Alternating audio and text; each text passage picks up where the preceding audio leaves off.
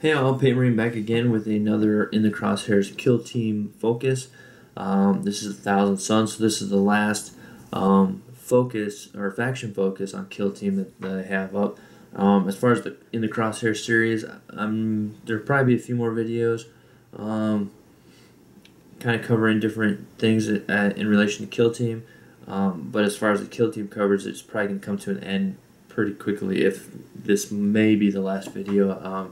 There are a few other videos that aren't faction focused, but if anything, I'll probably have kind of my first impressions when the game is actually officially out and I can play it. Because I'm making this is now technically Monday morning. It's almost 2 in the morning right now, and the pre-orders went up Saturday. Unfortunately, the nearest Games Workshop for me is about 3 hours away, and I won't be able to make it there for when it releases, so I had to pre-order from home, which means it's going to be shipped, which then also means that next Saturday, when everybody is getting it and breaking it open to play, I won't get my copy till usually Wednesday, Thursday of that week, which kind of sucks, but it is what it is. So I might be able to get lucky and maybe just take a random group of models and head to the local game store,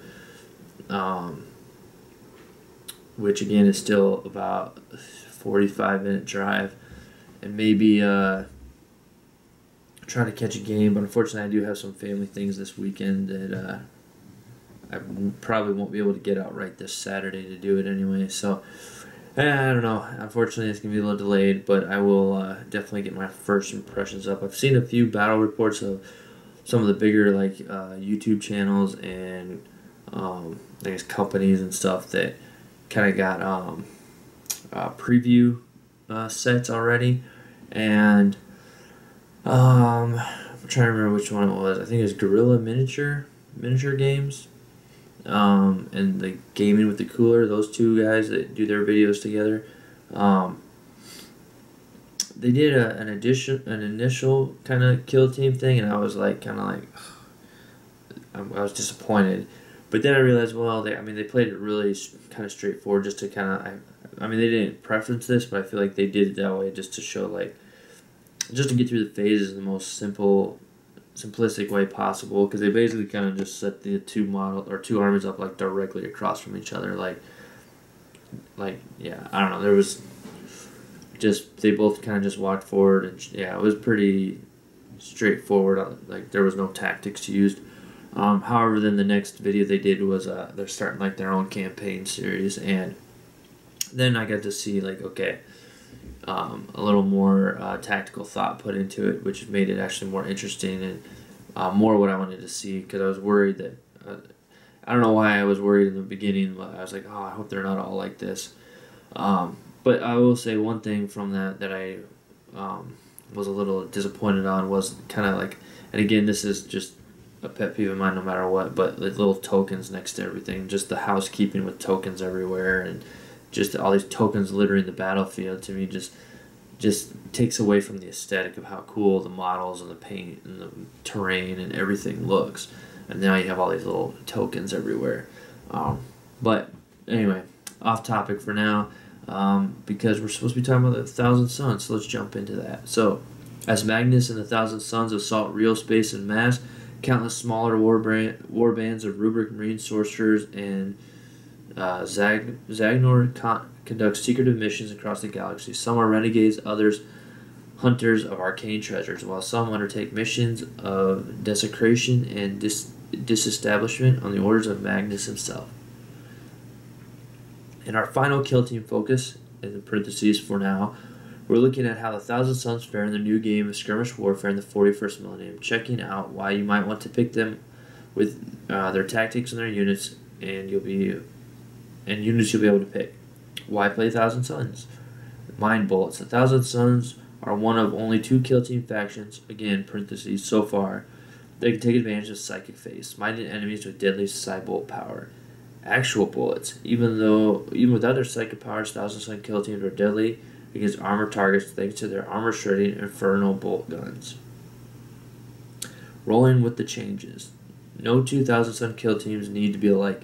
You can field a herd of Zagnor led by an aspiring sorcerer, stock up on Warp Flamers and Rubric Marines, or go for some combination of the two. Alright, so jumping into the units, we have an aspiring sorcerer. Taken as part of a Rubric Marine squad, aspiring sorcerers are perfect leaders for Thousand Suns kill teams, smiting your foes with sorcerer's bolts.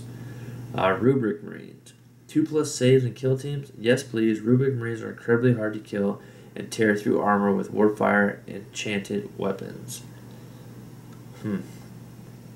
I guess I didn't know that Rubric Marines had a 2-up armor, but that sounds pretty good. And then, I don't know if I'm saying this right, but I'm assuming it's the Zangor. Fast and pretty solid in close combat. Zangor complement Rubric Marines perfectly, as well as having access to nifty specialisms like Medic. Alrighty, so jumping into the tactics. Hungering Warp Flame. We've all been there. You're ready to unleash a deadly gout of flame, and then you roll for one, roll a 1 for shots. Best use this tactic to be safe. So, Hungering Warp Flame. Use this tactic in the shooting phase when you choose a model in your kill team to shoot with a Warp Flamer or Warp Flame pistol. Until the end of the phase, you can roll 2 dice when determining the number of attacks made by the weapon and pick the highest result. So don't roll a double 1. That's 1 command point. And then we have movable automation. Should your opponent manage to finally down one of your rubrics, this tactic is a great way to keep them in the fight.